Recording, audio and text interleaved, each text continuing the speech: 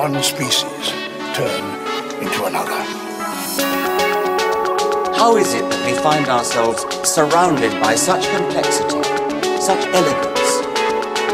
The genes of you and me, the genes of you and me, we're all made of DNA. We're all made of the same chemical DNA.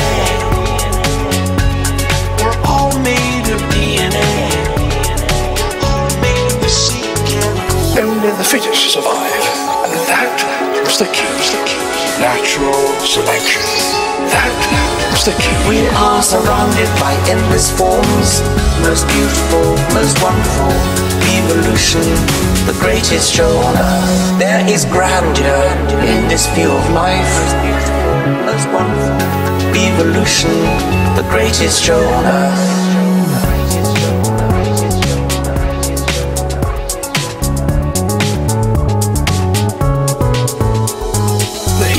Life can be thought of as a many-branched tree. The 5 kingdoms of life were established early on.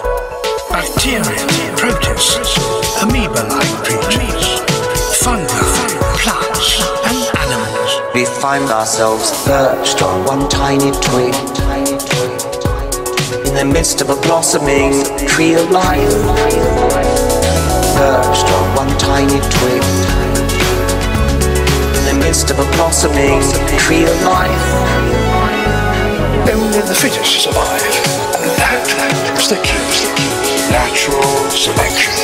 That was the key. We are surrounded by endless forms, most beautiful, most wonderful.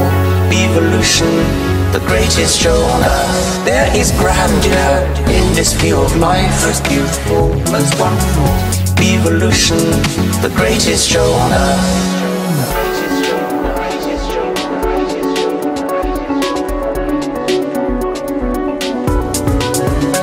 We are surrounded by millions of other species, walking, flying, burrowing, stalking, chasing, fleeing, outpacing. Animals strive to reach this one ultimate goal, to ensure the survival of the next generation. This one ultimate goal, to pass on their genes. That is what life is all about, There is grandeur in this view of life, most beautiful, most wonderful. Evolution, the greatest show on earth.